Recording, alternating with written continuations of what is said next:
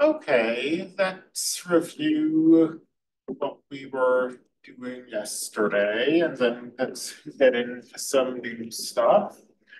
So yesterday we were looking at these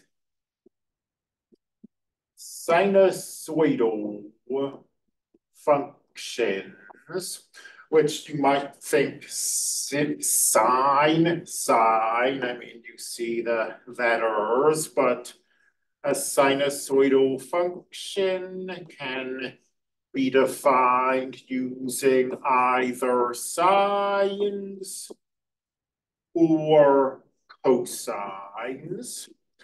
And the good news is that the various properties of sinusoidal functions, like amplitude and period and so on, those are the same whether you're using a sine or a cosine.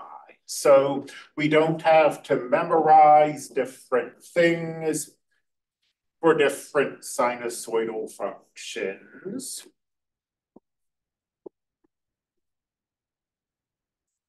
We introduced the amplitude. And the amplitude is half of the distance between a function's maximum and minimum. Alternatively, if you think of having a midpoint line, cutting the function in two, the amplitude will be that distance between the midpoint and the maximum, or for that matter, the distance between the midpoint and the minimum.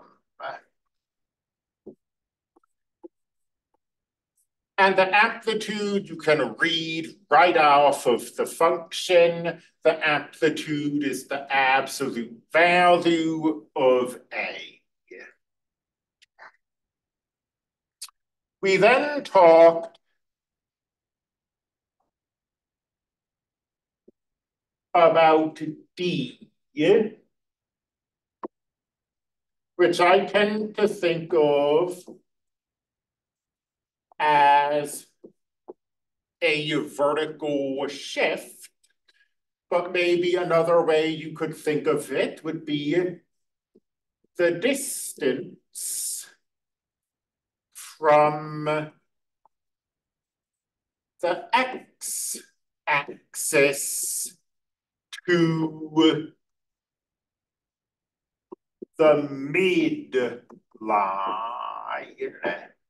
So if you have a sinusoidal function, when we were talking about period just a little while ago, we said, well, we can think of the amplitude as being the distance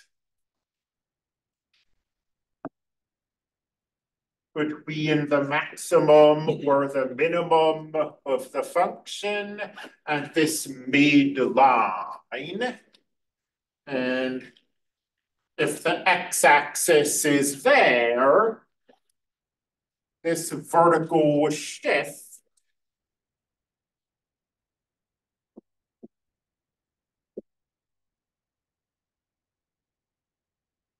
is going to be the distance between the x-axis and that midline. And this distance is going to be a D. I'll put D in absolute value because if D is negative, that can happen. If D is negative, that means the graph is pushed downwards. We can't have a negative distance though. So if we're defining D as being a distance, we need an absolute value sign around it. Finally, I think we got to the period. The The period is the amount of time it takes a graph to start repeating itself. And if you have this graph, the easiest way to think of the period is going to be as the distance between the maximum values, or alternatively, the distance between the minimum values. And the period is defined in a kind of weird way. Yeah. The period is defined in terms of B, but unlike the amplitude and the shift, where the amplitude's just A and the shift is just D, the period has a formula for it. The period is 2 pi divided by B.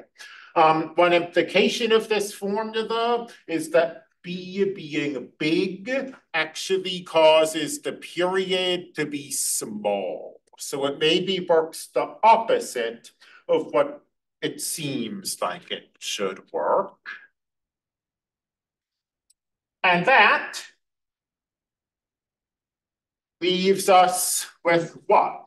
Well, we've talked about what A and B and D do. So what remains is to talk about what C does.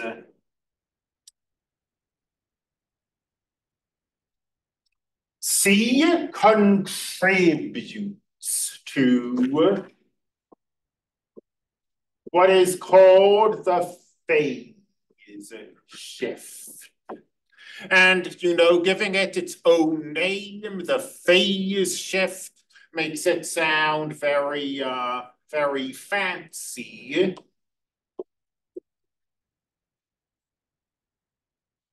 But this is just the horizontal equivalent of the horizon of the vertical shift. We've got that D either pushing the graph up or pulling it down, and we have C, which is either pushing the graph right or pushing the graph left. The phase shift is actually the most complicated of the properties. I mean, I'm not claiming it's super complicated, but it's the only property that a sinusoidal graph has that isn't determined entirely by one of the constants. The phase shift is partially determined by C, but it's also determined by B. So if we have a sine or a cosine, and we want to shift it to the left or to the right, the amount that it shifts, left or right, is going to be C divided by B. And I don't know, how recently any of you took any kind of algebra class, or how well this is sort of fixed in your mind. If you have a sinusoidal function, you could rewrite it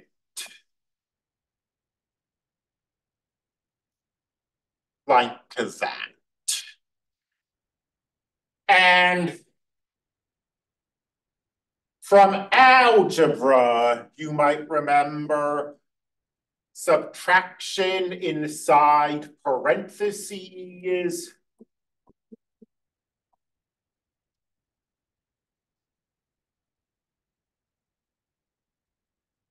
causes a horizontal shift. So that's why it's C divided by B.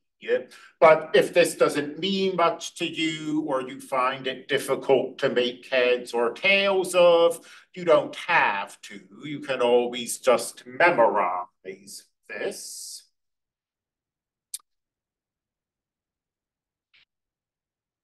So what I'm going to write on the board is true, but can be a little confusing. If B is positive, the shift is going to be to the right. If B is negative, the shift is going to be to the left. The reason I say this is maybe a little confusing is that sinusoidal functions have a negative sign built into them. Like y is 2 times the cosine of 5x minus 7 plus 2. Let's take a look at this and let's just think of the phase shift. So we've got A and B and C and D. So the phase shift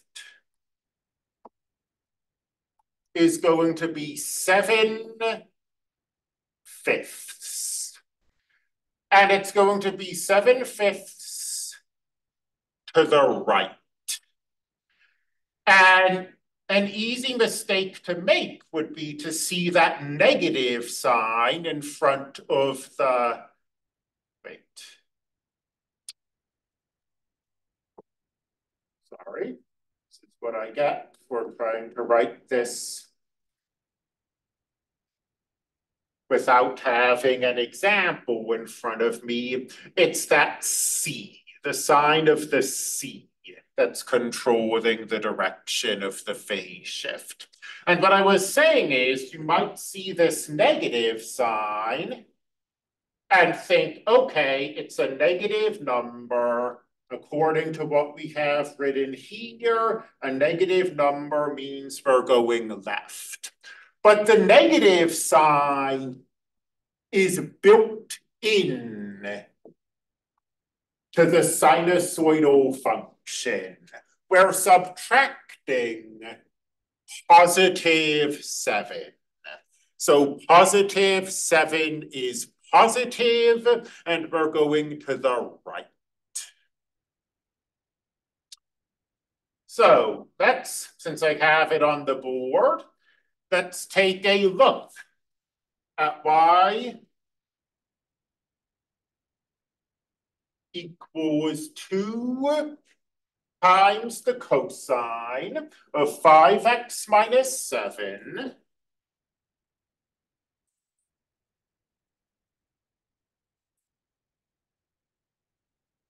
plus 2.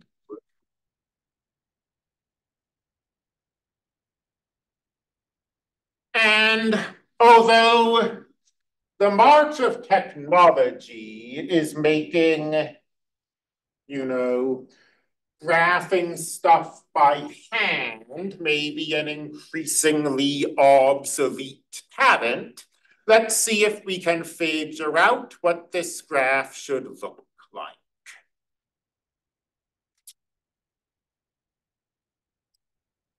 We'll draw just one period of the graph, because if we can draw one period, the rest of the graph is just going to be that period repeated over and over again. So traditionally,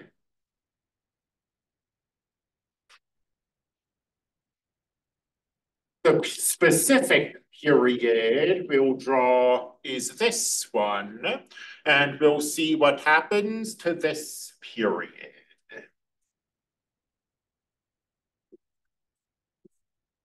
So we're going from 0 to 2 pi. we reach a maximum value of 1 and a minimum value of -1.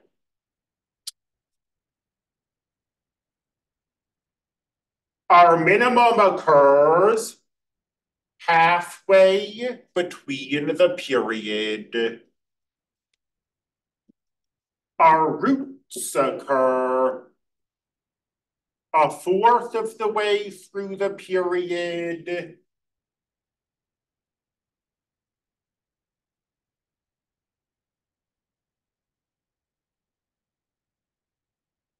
And 3/4 of the way through the period. And now we'll just take each of these in turn.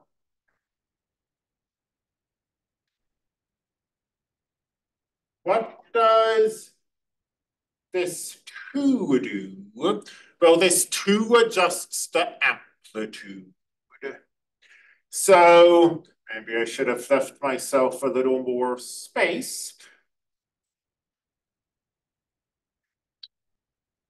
But instead of going up to 1 and down to -1,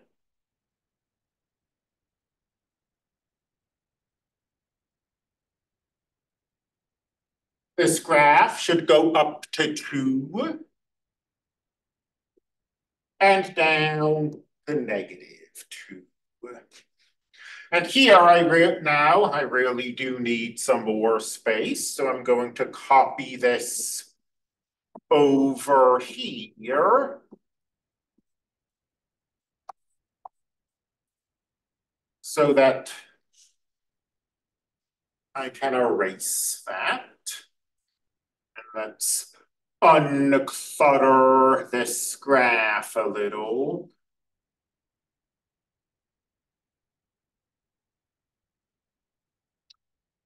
So that's what that 2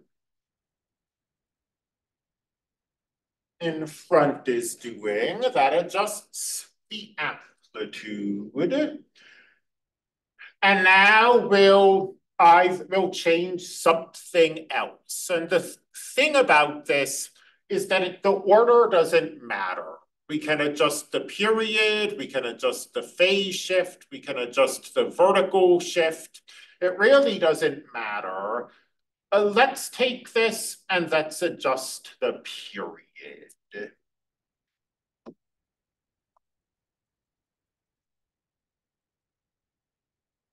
The period is currently 2. 2 pi, I mean to say.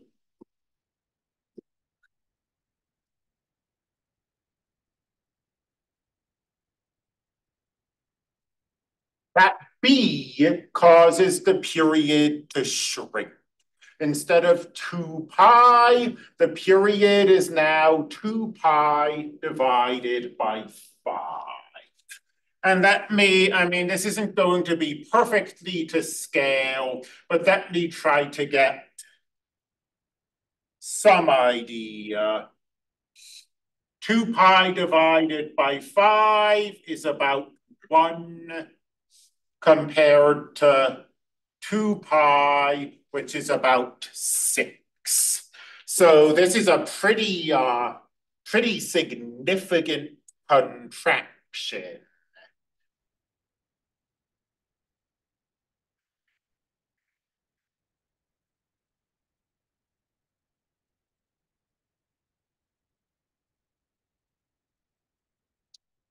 So we've really contracted the graph so that its period is 2 pi over 5.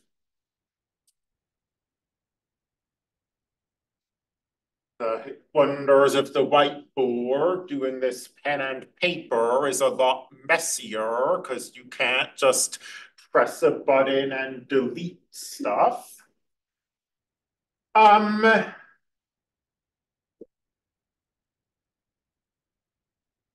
This +2 should take everything and move it up by 2 units. So instead of going down to -2 and up to +2, it should go down to 0 and up to 4.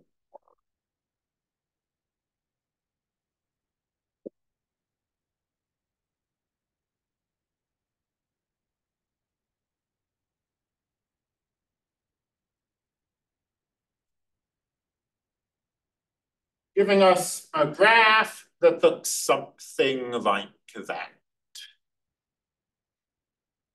And now this period will move horizontally by a kind of weird amount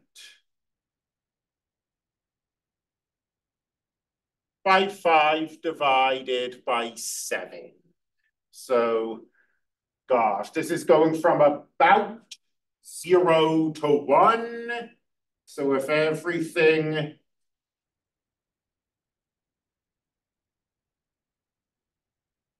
moves to the left, 5 divided by 7 is a little less than 1.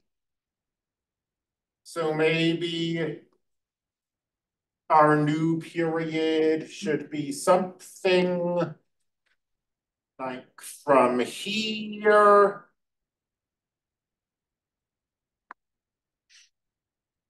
to there. Again, not a great work of art, but I mean, if you are trying to do this by hand, that's how it's done. You just take the original curve and you adjust it piece by piece. The precise order doesn't matter, but I did do this in the order that I thought was probably the easiest, which is to first adjust the amplitude and the period, and then to grab the curve and move it around the plane, vertically and horizontally. The horizontal shift is your B over your C, but it's the absolute value of it? That's correct. Here, B is +5, C, oops, didn't mean to erase. Remember that because the negative sign is built into the sinusoidal function, C here is +7, so you didn't need the absolute value, but yes, if you had a negative number, especially if you had a negative B, for example, you'd throw it in the absolute value.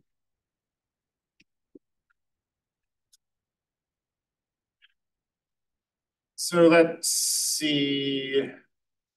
We may not have created beautiful artwork, but hopefully we've at least got something that we can recognize if we go to Desmos and compare. So 2 the cosine of 5x minus 7 plus 2.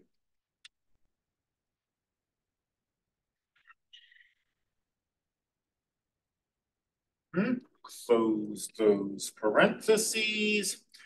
Yeah, and I mean, obviously it's difficult to see the details, but compared to the cosine, I mean, originally a period went from here to here. Now a period's going from here to here. So you see we did significantly contract the period.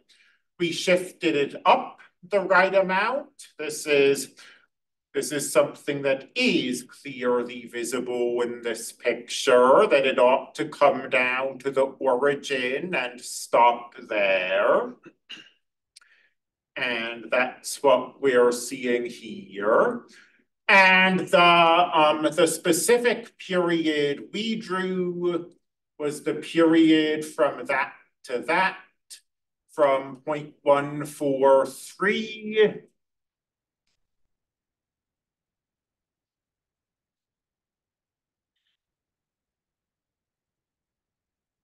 to 1.4. Desmos is rounding, of course. It's not giving us multiples of pi. And yeah, this looks pretty much like what we drew on the whiteboard. What we'd like to be able to do sometimes. Well, are there any questions about this? What we'd like to be able to do sometimes is go the other way. I mean, if we if we have a graph, it's given to us, we see, oh, this looks sinusoidal, but we don't have an equation for the graph. Well, can we get an equation for the graph? And I'm going to, well, cheat's the wrong word, but I'm going to use Desmos to create a graph for us.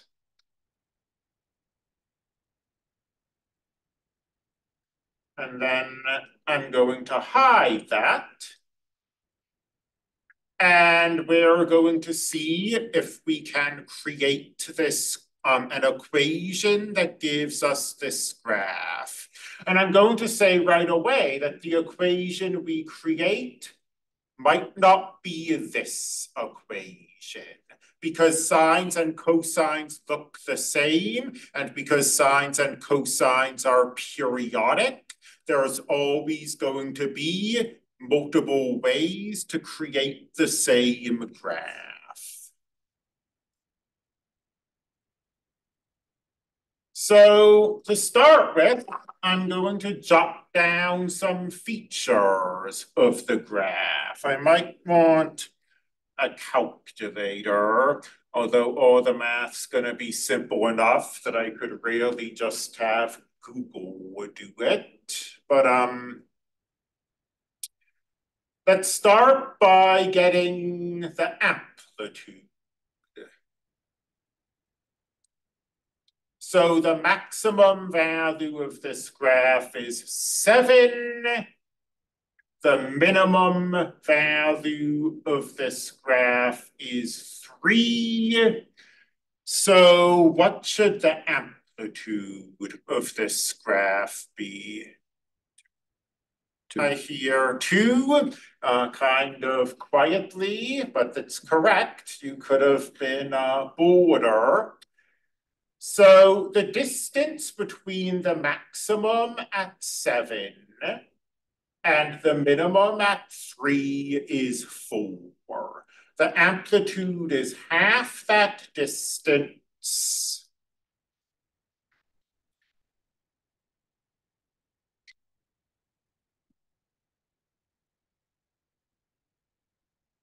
So the amplitude occasionally, there we go. Zoom does this thing where there's suddenly this huge input delay.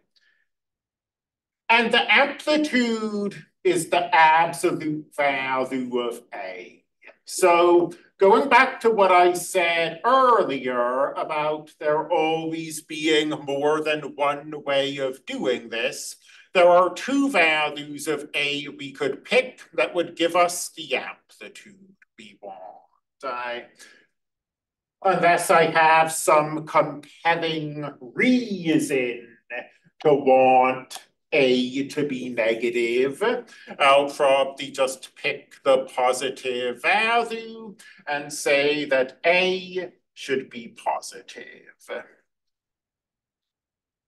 And notice that at this point, I haven't even made a determination if I'm going to use the cosine or the sine function, because things like amplitude are the same. We don't need to make that determination at this point.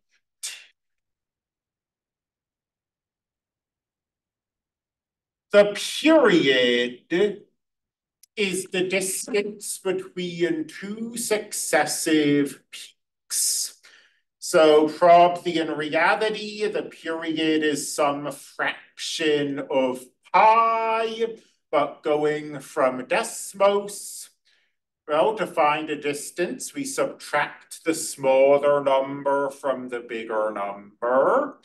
So 3.285 minus 1.19.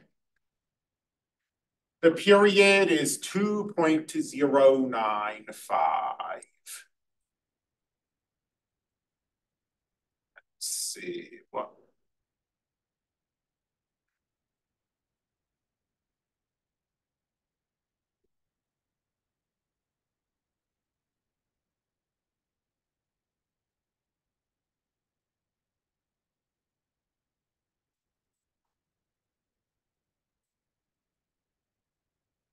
And now, in terms of A, B, C, and D,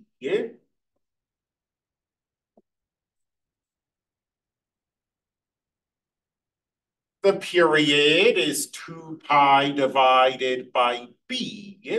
So this is a little more of a hassle than the amplitude. We have to solve for B. 2.095 times B equals 2 pi. B equals 2 pi divided by 2.095. And at this point, we've already got some kind of rounding error. I mean, the period isn't exactly that. So yeah, I see you've got your calculator. Can you give this to me as a fraction or a decimal? Decimal was 2.999. 2.999. Let's round that to 3. It probably is 3, making considering that we had a little rounding error when we found the period using Desmos. And again, we could be cute about this. Properly speaking, there's an absolute value there. We could make this be negative, but I don't know what the advantage of that would be.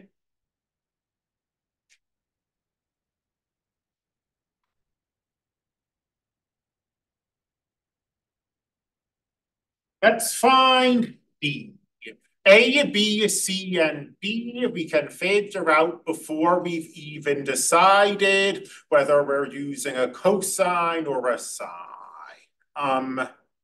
A, B, and D is what I meant to say there. For the phase shift, we'll need to make a determination, but let's find D, the vertical shift. Okay, so the minimum is 3.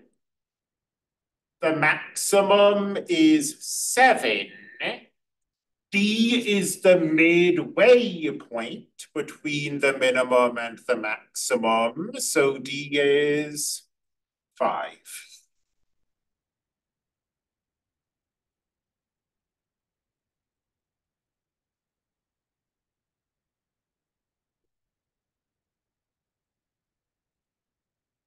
That's the average of the maximum and the minimum, if anyone is having trouble seeing where it comes from. So y equals 2 times something, the cosine or the sine, times 3x minus something plus 5.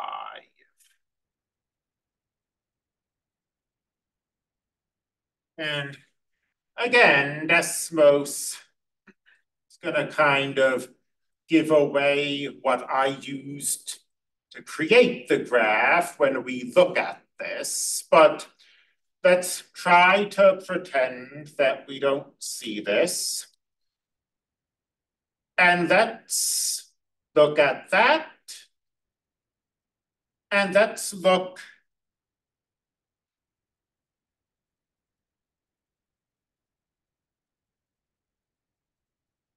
at the cosine.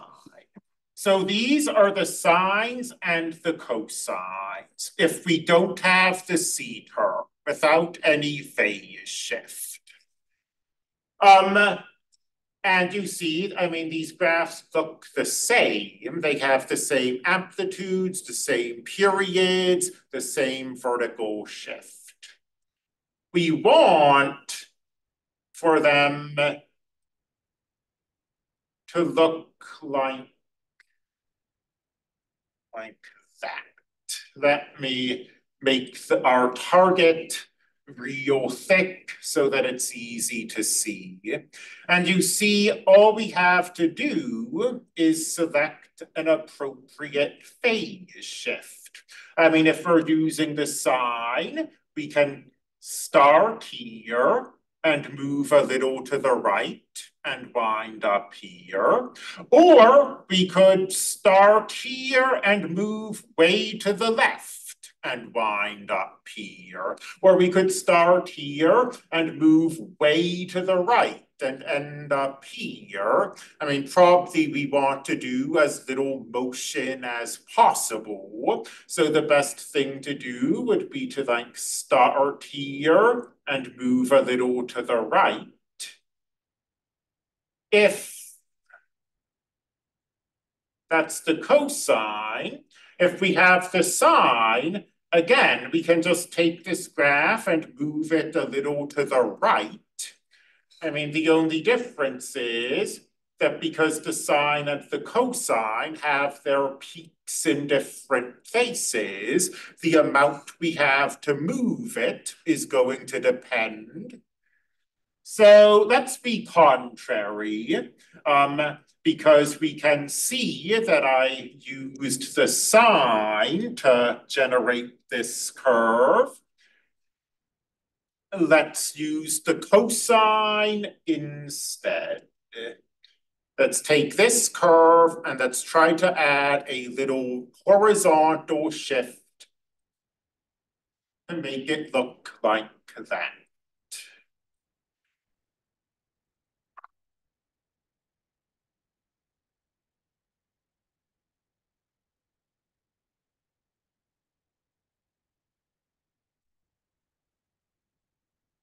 So the phase shift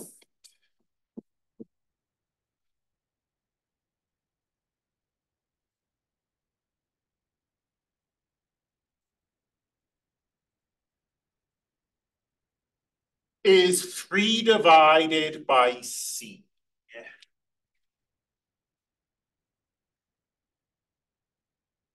C could be negative or C could be positive. If C's positive, we're going to be taking this and shifting it right. If C's negative, we're going to be taking this and shifting it left.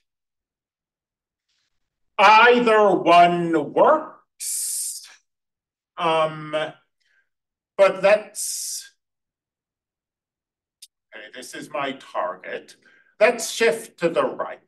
So let's shift it so that this peak goes here, this peak goes here, and so on. How much do we need to shift? Well, if we want that peak to go there, we want to shift from negative 1.428 to negative 0.904. And again, I'm sure, I mean, it's definitely true that this negative 1.428 and this negative 0.904 are fractions of pi, and we could get exactly the amount of shift we need, but I'm just going to, I lost it. to do the subtraction. Or maybe it would be nicer to subtract positive numbers. Positive 1.19 minus 0.66 minus I am not colorblind, but somehow stuff's running together. Let's make this curve purple.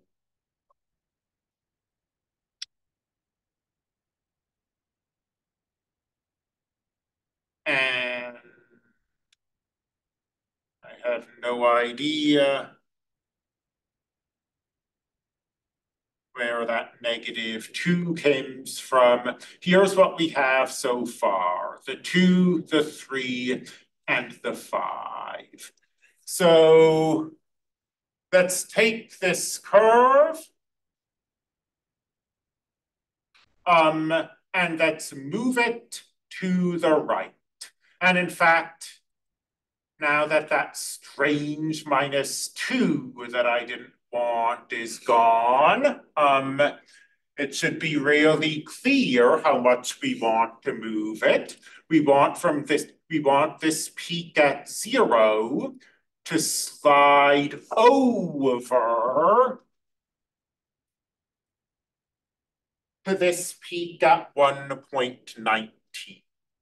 A horizontal shift of 1.19 ought to do it.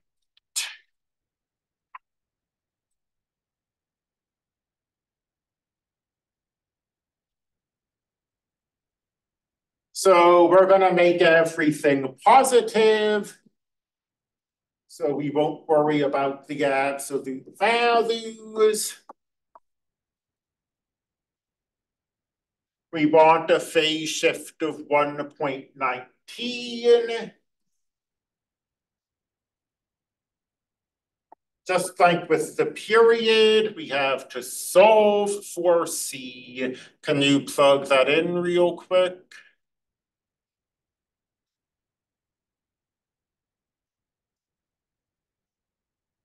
2.521.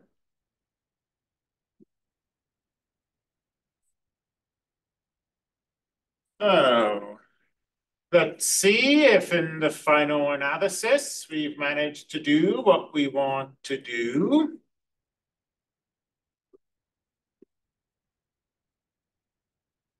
Not even close, huh?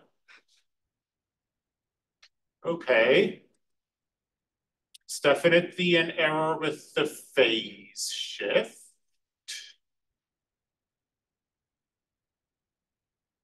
Oh.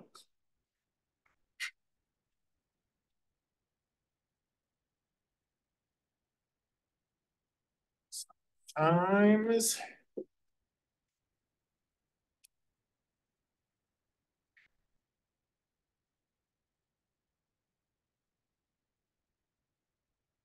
Sometimes I do find it easy to get kind of lost in the fractions here. Let's hope this works better. Can you do that? Yeah, 3.57.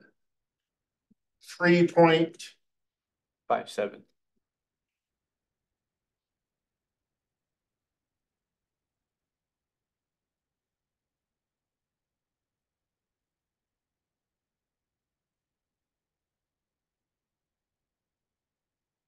Okay, that's better. And we have indeed managed to recreate this curve. And again, I was just being contrary. I knew that we created this curve using the sine. So just to drive home the point that there's always multiple ways to do this, I decided to use the cosine instead. Our amplitudes, our 2's are the same. Our 3's are the same because that controls the period. Our 5's are the same. whether you use the sine or the cosine is only ever going to affect this phase shift. Instead of 3.57, or rather instead of 2, we had 3.57. Okay, so Thursday, we'll keep this up. Thursday, we'll look at situations where we have data like the height of a Ferris wheel or the height of a tide or something like that. And we're trying to go from data to a graph and an equation. Friday. So I will see you then.